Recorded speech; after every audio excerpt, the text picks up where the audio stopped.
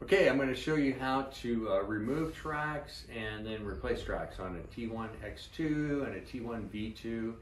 This actually is even for the T-Mini. T1X3 is actually identical, and the T1X4. So all of the smaller and mid-sized tugs, this is how you're going to be replacing it or taking them off and putting them back on. So to do this, what you're going to need is a small hammer. I've got a ball peen hammer here. You can use whatever kind of hammer you actually have. It could be a claw hammer, doesn't matter. I'm going to need a 3/16 Allen wrench. I've got a T-handle here. Not necessarily need a T-handle, but this is more handy if you actually got one. And then I need some kind of a pry bar. I've got a little small crowbar here.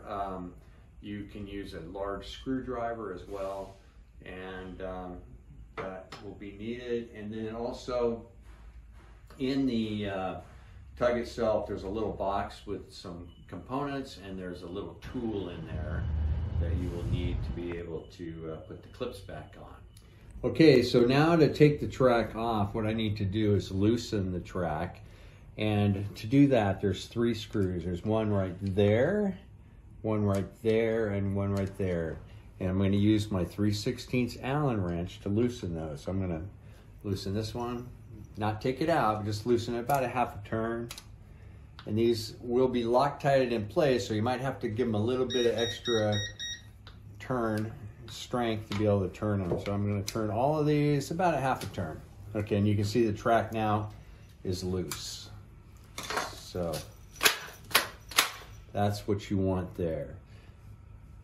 Okay, so now I'm going to remove the little roto clip on here. And what I want to do is make sure that the pin that I'm going to be removing is being supported by this very front sprocket. So it's got to be all the way up here in the front to be able to do that. So I've got it in the front now. I'm going to tap this a couple times until that clip falls off. You'll see it fall off. There, it fell off. So now I've got the pin exposed, and I can push the pin all the way out with my Allen wrench. And now the track is loose and ready to take off. Okay, so now I'm going to put the new track on. And to do that, what I need to do is take the track, and I'm going to feed it through the back here and put the track, engage it onto the sprocket. And then I want it to come all the way forward so I can engage on this front sprocket as well. Now I'm going to take these clips, the little links, and I'm going to bring them up from the top and set them in that position right there. If they're hanging down here, it's going to be very difficult later to maneuver them around where you need them. So put them up on the top, both sides. Get this one over here. So both sides oriented like that, okay? Got the back engaged, got the front engaged. Now I'm going to bring the bottom up, and I'm going to engage it as well into that sprocket. So now the top and the bottom are both engaged in the sprocket. So next I've got to install the pin from the other side. Okay, now to install the pin, I'm going to I'm holding the track together the whole time here with my fingers. And then I'm going to bring the clips into position so the hole lines up and put the pin through the hole. And it's going to go into the track, and I might have to kind of manipulate it a little bit, and I can tap it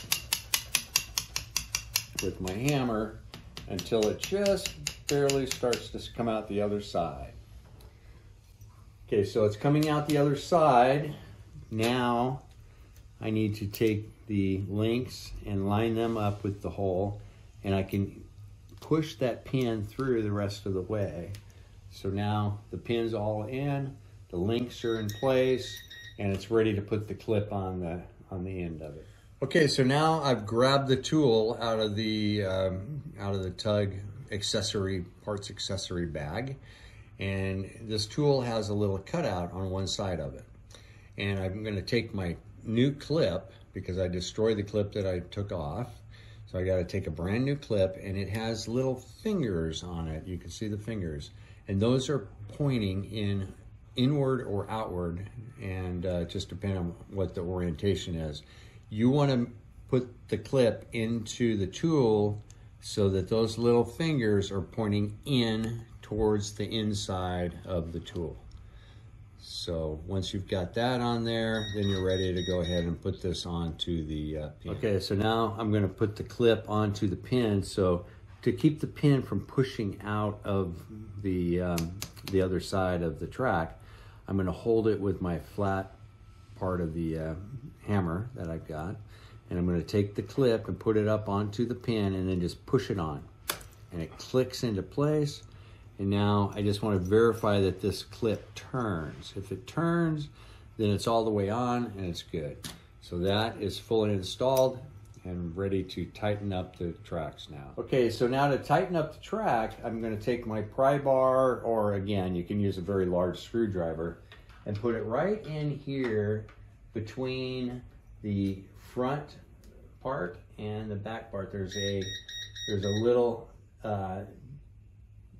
it's a groove there that is separation of the two parts. Once you're in there, you can actually pry this, and sometimes you might need two people to do this, one to pry and then the other one to actually tighten the bolts. So while I'm holding this down, I'm going to get my wrench and I'm going to snug up. So I'm pulling on the pry bar and I'm going to snug up one of those screws, and it should stay in place. Now I can see how the tension is. So you want it to be about a ½ inch of movement.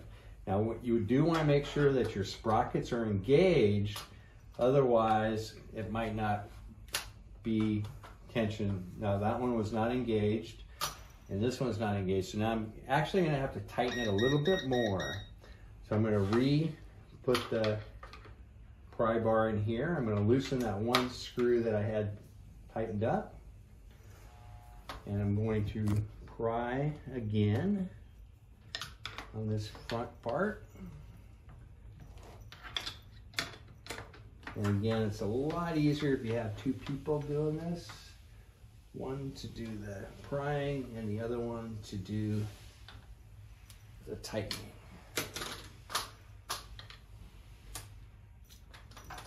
Okay, so now I got this snugged up and these sprockets are engaged, and I've only got the one screw snugged up, so those are all engaged. I've got it pretty tight. It's only about a ½ inch of movement, so I'm going to go ahead and tighten up these other two screws. So I'm tightening that one up and this one here. I'm going to re-snug this one just a little bit more. Okay, it's good. And that's how to replace your track and snug it up for the T1X2, 3, 4, T1V2, and the T-Mini. So that does it. Then you'll put the side covers back on, inside and outside, and that's it.